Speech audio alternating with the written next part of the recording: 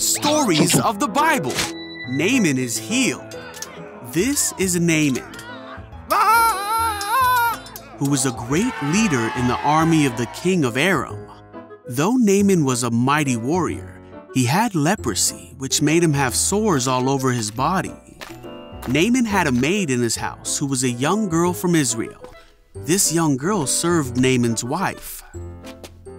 One day, the girl told Naaman's wife, "I wish my master would go to see the prophet in Samaria. He would heal him of his leprosy." Huh, really? Yep. So Naaman went to the king of Aram and told him what the young girl had said. Wow. The king told him to go see the prophet and gave him a letter to give the king of Israel. Yes, sir. Naaman went to Israel and brought with him many gifts. He gave the letter from his king to the king of Israel, which asked him to heal Naaman.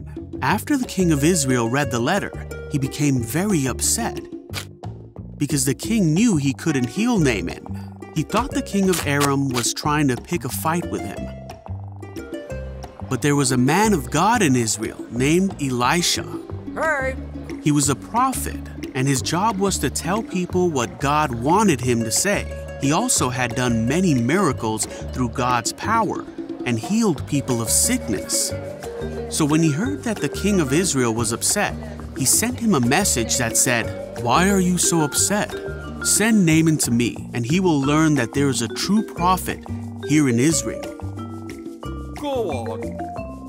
So Naaman went to Elisha's house, but Elisha sent a messenger out to him with this message: "Go and wash yourself 7 times in the Jordan River. Then your skin will be restored, and you will be healed of your leprosy." This made Naaman angry because he thought Elisha would come to meet him and wave his hand over him to heal him as he called on God's name. He didn't understand why he would just need to wash in a river in Israel. So Naaman turned and went away in a rage. But his officers encouraged Naaman to do what Elisha said, and Naaman changed his mind. Okay. Naaman went down to the Jordan River and dipped himself 7 times, as Elisha had instructed him.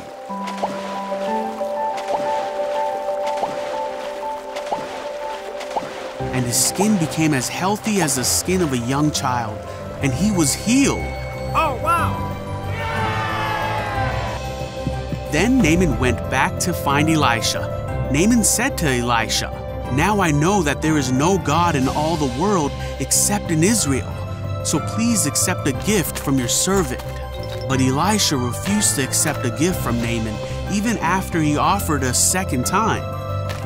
So Naaman asked if he could take some of the dirt from Israel back home, and said he would only offer sacrifices to the one true God from then on. Elisha said, "Go in peace." So Naaman started home again, healed from his leprosy by the power of God.